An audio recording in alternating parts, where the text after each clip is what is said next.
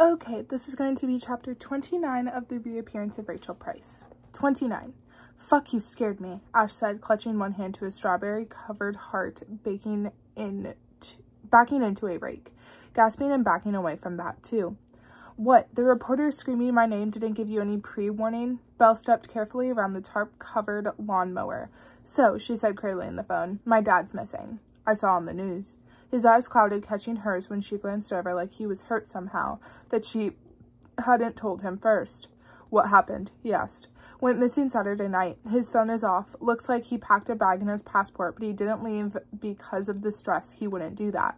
She didn't pause, leaving no gap for dissent or Ash's devil's advocate, the devil playing for Rachel's side. Rachel's behind it. I know she is, and he's in danger. We have to find the truth. We have to save my dad. He's really gone? He's gone. Her deepest fear made real in two tiny words, bottomless and cruel. Her lip quivered a bite behind the surface of her eyes. She held it back. Not here, not in front of Ash, for fuck's sake. Guess the Prices have a thing for disappearing, she said with a cynical sniff, hiding behind it. Be my turn soon. I'm sorry, Belle. He reached for her hand, but there was no time to hold hands, no reason it would help. Are you recording? She asked, stepping back. Should I be? Belle nodded, waiting as he flipped on the viewfinder, the beep as he pressed record, giving her a thumbs up with his spare hand. Belle held up the phone, showing the camera. Rachel's phone, she said. Ash's eyes widened. How? Belle enjoyed that look on his face. Carter's inside distracting her. We don't have much time. Have to find whatever Rachel and Mr. Tripp are hiding. He knows something. Why else would he lie, slam the door in our faces? He's been sick off work all week. Maybe he knows what Rachel did to my dad. Maybe he helped her. Okay. Ash stretched the word across a few trailing seconds. So now you want me to capture evidence of you committing a crime? I've done worse, Belle blinked. I'd do much worse to find him. She tapped the phone screen. The background lit up, an old photo they had in a frame. Rachel with baby Belle balanced on her hip, looking at each other, a smile creeping across Rachel's younger face. It was that woman's secrets Belle wanted. Pre-disappeared Rachel, as well as the older one inside the house. Belle swiped up. It tried Face ID first, the screen juddering when it didn't recognize her, prompting for the passcode instead, bringing up the keypad. Belle's thumb moved across, pressing 5, 6, 7, and 8. The phone unlocked. I'm in, she said, Ash drawing closer, pointing the camera down to record the screen. Belle pressed the green speech bubble to open all of Rachel's text conversations. An unopened message from Sherry 10 minutes ago. Can you make sure Carter is home for dinner? Thanks. Moving down the list, she saw Carter Jeff a few notifications about Amazon deliveries. Belle's name below those, and was not surprised to see that Rachel had entered it right. And was surprised to find that Rachel had entered it right. Belle, not Anna. And then, bingo, Julian Tripp. Belle opened the message thread, straightening the phone so the camera could see it too. She scrolled up to the start, eyes circling. The first was from Rachel last Tuesday. Hi, it's Rachel Price. I got my new phone set up, just texting everyone so they have my number. Mr. Tripp had replied 4 minutes later. Hi, Rachel. It was so nice to see you. Pretty surreal, actually. I hope you're settling back into normal life. Let me know if there's anything I can do. Would be great to meet up. We've got 16 years to catch up on. I was even married for a while. 16 years to catch up on. Ash read out from the screen, and he tells her he was married. Sounds like they weren't in contact while she was disappeared, doesn't it? I guess, but something sharpened the word into a point. He's clearly hiding something about Rachel, about her disappearance. She read out Rachel's response. We should catch up sometime. Pretty blunt, Ash said, like she doesn't want to see him. Mr. Tripp texted again 2 days later, a large gray bubble. Ash read it out. Was great bumping into you at the store. Hope you figured out that lock. I don't want to bring this up again, but I really do need it back ASAP. I know things are probably complicated right now, but let me know. Ash finished staring down at the screen through the camera. What's he talking about? What does he want back? I don't want to bring this up again, but I do really need it back. Belle read out again, leaning on the words differently to see if the meaning was any clearer. Something he gave Rachel before she disappeared, Ash said, and now he wants it back. Belle moved on to Rachel's reply, her final message to him. Let's talk about this another time. Julian had sent one last message Friday morning. Okay, Ash read, but it's pretty desperate. Let me know. Fuck's sake, Belle groaned.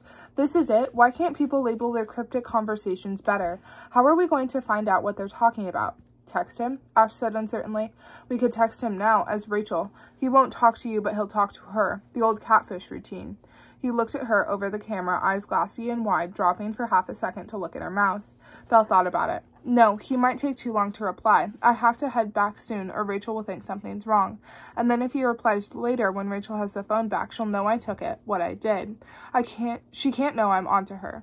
There was more to say, but she didn't want to say it, didn't want to put into words and make it real that way. That Rachel was dangerous, that Rachel scared her, that Rachel had already taken too much and Belle didn't want to give her a reason to take more. But Ash nodded as though she had said all those things and he understood, which was stupid really because he didn't know her at all and she'd wish she'd stopped pretending. But still, he kept nodding, a new glint in his eye. No, but you can call him, he said. Are you on crack? No, listen, you'll probably punch me for saying this, but you and Rachel sound almost exactly the same. You literally have the same voice. You can call him as Rachel, pretend to be Rachel, and he won't know as long as you play it right. I can't be Rachel. Yes, you can. You can do this. He sought out her eyes in the gloom. You delete it from the call log after, and Rachel will never know. There's nothing to lose if he doesn't buy it, but you only have a few minutes, and you need these answers. She did need these answers for Dad, but there was no way. Scared? Ash said, pushing her, and she knew it, but she was pushed all the same. I ain't scared of shit. She unlocked the sleeping phone. I can be Rachel, she said more to herself as she clicked on Julian Tripp's contact info, thumb hovering over the blue call button. I'm Rachel, she whispered as she dared herself and thought of Dad pressing her thumb down, calling Julian Tripp. The double ring of the dial tone against her ear. Put it on speaker, Ash hissed, steadying the camera. It'll help muffle your voice. Belle pressed it onto speakerphone, a click as she did, the dial tone cutting out. A buzzy silence in its wake. Hello, Rachel? Mr. Tripp's voice rattled from the speakers. Belle cleared her throat, watching Ash as she became Rachel, taking her cues from him. Hi, Julian. Sorry, I haven't gotten back to you yet. Been a crazy few days. I don't know if you've heard about Charlie.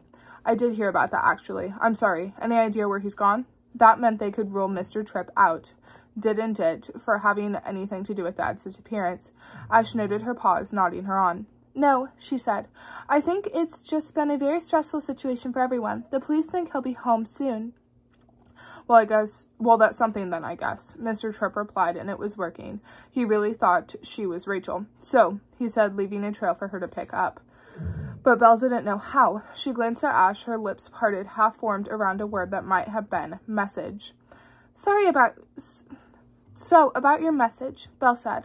I thought it would be better to actually talk it through. No, I understand, Mr. Tripp sniffed. And I'm sorry to ask again so soon. It's a lot of money, you know. Belle's heart thudded against her ribs, eyes snapping to Ash. Money, she mouthed. Mr. Tripp had given Rachel money before she disappeared. This changed everything. How much?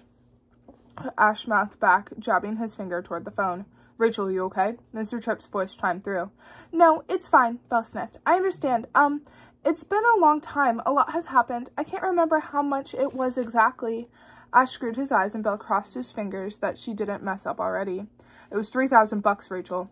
Her heart abandoned her ribs for her throat. She jumped the mute button, hands shaking. Holy fucking shit, she shouted, a laugh getting in the way, breaking up her voice.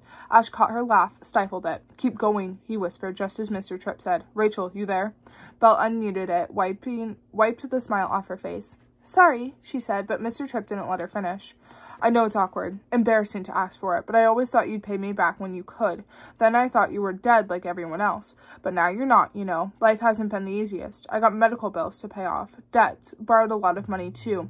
It would really help if you could pay me back. No, sure, Belle said. I understand. Even though she didn't. Even though a tiny part of her wanted to take Rachel's side over his, a man more interested in getting his money than his old friend back from the dead. Things are a bit complicated. I've only been back a week and a half, but you'll get everything you're owed, I promise. An intake of breath down the line, too, almost on the verge of tears. God, that's such a relief. Thank you. Sure. Belle bit back what she really wanted to say, what Rachel might have, too. You didn't ever tell anyone about the money, did you? Ash screwed his face again, eyes and mouth. No, of course not. I didn't tell the police. I was scared they'd think I had something to do with you going missing, which I obviously didn't. Especially as I'm the one who found your car, who found Belle. But it wouldn't have helped anyway. The money had nothing to do with that man snatching you out of the car, right?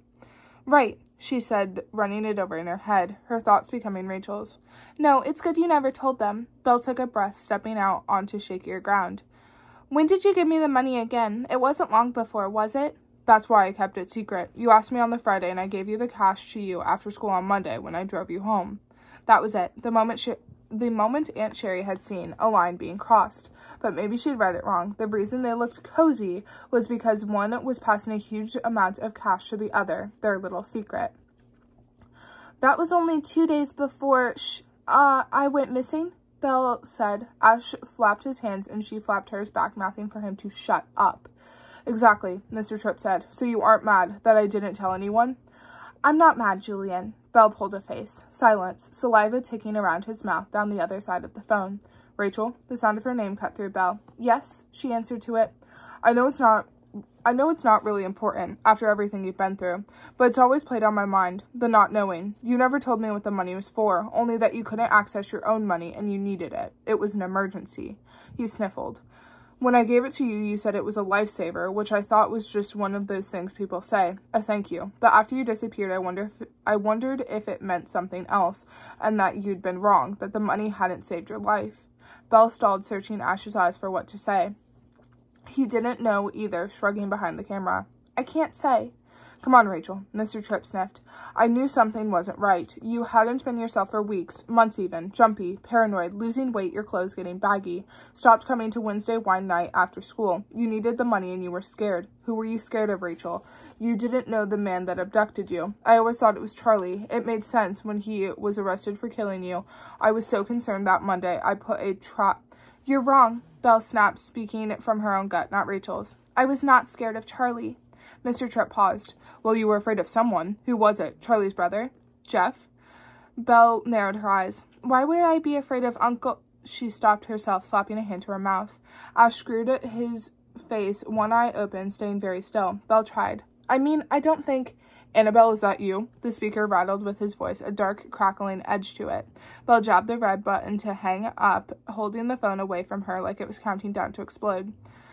Oh, well, Ash said, somehow out of breath, standing still. You were bound to fuck up at some point. Belle navigated into the call log, deleting the top entry to Julian Tripp, disappearing all trace of what they just did, her skin alive and electric. You don't think he'll tell Rachel? Probably not, Ash said. We just caught him. He admitted to withholding information from police so he wouldn't look suspicious. I reckon he'll want to keep this as quiet as we do. Belle felt some comfort in that a comfort she resented immediately, feeding it to the knot in her stomach. There was no we. Belle only had one person, and he was missing. Worth it, she said, clicking the bones in her neck. $3,000 in cash 2 days before she disappeared. That's a slam dunk, right? Enough to start a new life somewhere, isn't it? To disappear yourself? Ash's mouth twitched. We just proved it, didn't we? Belle's eyes glittered in the dark. That Rachel Price wasn't abducted, she chose to leave. She planned her own disappearance. Ash hesitated, chewed his lower lip. Not enough for the police or a court of law. I actually think it's illegal to record someone on the phone without their consent in the U.S. We'll let Ramsey worry about that. But yeah, I think we maybe just did. A smile pulled at the edges of Belle's mouth. She gave in, shooting a wink at the camera in Ash's hands. I knew it. But we still don't know where she went, why she left, how, why she's back. We will. We have to find Dad, Belle said, tucking Rachel's phone up her sleeve. I should go. Already been too long. Okay. His lips parted like he wanted to say more, but he stopped himself. See you later, alligator. Belle waved him off like he was anybody else heading for the door. And a wild crocodile, Ash responded, recording her as she walked out of the garage into the low evening sun. The reporter scrambled. Annabelle, please! Annabelle, wait! She ignored them, unable to shift that smile, covering it with her other sleeve. Where's your father gone? CNN shouted. Up the steps, Belle unlocked the front door and pushed it open. A sweet vanilla smell wrapped her up as she walked to the house. Back, she hung at the kitchen door, watching as Rachel and Carter both turned, a similar look in their eyes and warm flush in their cheeks. Sorry, she said before anyone could ask. Miss Nelson wouldn't shut up. Lonely, I think. How are the cookies? Done, Carter said stiffly. Already in the oven. Belle shifted her face, pretending to look disappointed. Rachel smiled at her. Well, you didn't miss out on the eating part, she said. Or the cleaning up, added Carter. Belle took the hint, stepping into the room, edging toward the table. How long do they have left? She asked, hoping the right person would answer. Rachel bent to look at the timer on the oven, and Belle didn't hesitate. She straightened her arm and slid Rachel's phone out, placing it where she'd found it, shielded behind the Tupperware, rotating it to a diagonal. Belle snatched her hand away just in time. 4 minutes, Rachel said, turning back. Smell amazing already. Belle joined Carter at the sink, rolling up her sleeves. Carter shot her a look, and Belle shot one back, blinks instead of words. She heard a huff of air behind her, not quite a sigh, not quite a gasp, just a breath that hitched halfway through. Belle turned back. Rachel was standing beside the kitchen table, looking down at her phone. Belle stopped breathing. Rachel's fingers trailed along the wooden surface over to her phone, and in one small movement she spun the phone from one diagonal to the other, finger tapping beside, studying it. Rachel glanced up without warning, catching Belle's eyes. She gave her a smile, vanilla sweet and warm. Belle smiled back, tight-lipped, without teeth.